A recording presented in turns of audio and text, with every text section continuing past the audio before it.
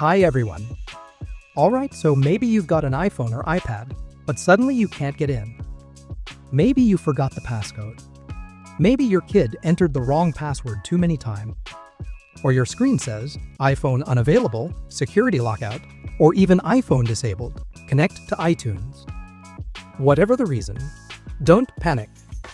In this video, I'll show you how to unlock any iPhone or iPad easily using TuneSkit iPhone Unlocker.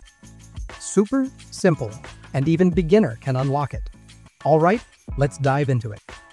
So what exactly can TuneSkit help you with? Basically, if your iPhone or iPad is locked in any way, this tool gives you a way back in. Whether you completely forgot your passcode, your device is stuck on iPhone unavailable, or iPhone disabled, or someone entered the wrong password too many times, TuneSkit can unlock it. It can also remove a locked Apple ID if you can't sign out, bypass MDM remote management on company-locked devices, and even remove screen time passcodes that you no longer remember.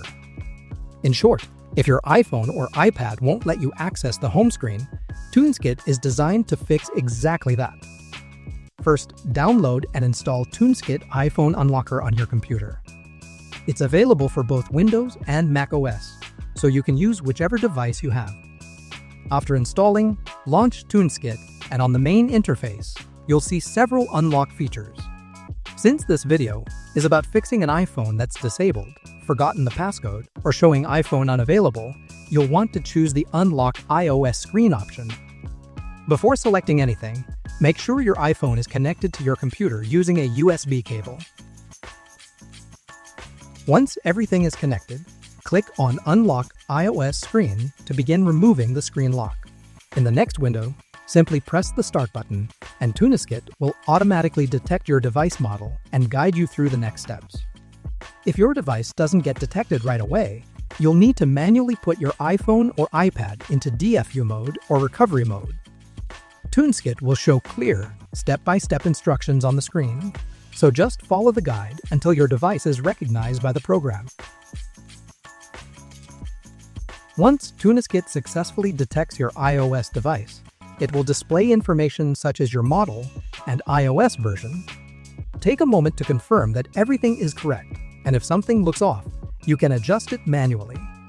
After that, select the firmware version you need and click the download button to begin downloading the firmware package.